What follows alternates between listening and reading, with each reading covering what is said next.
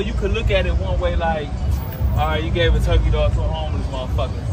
The nigga ate 1 second. He gonna be back home in a motherfucker hour, you know. But you know what, man? One thing I learned, this might be selfish, man.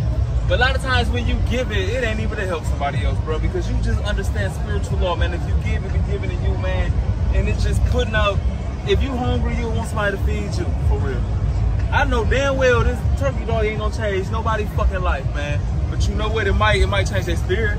It might make it be like, damn, somebody gave to me when I was hungry, so let me give to somebody. So that's what the shit really be about, for real.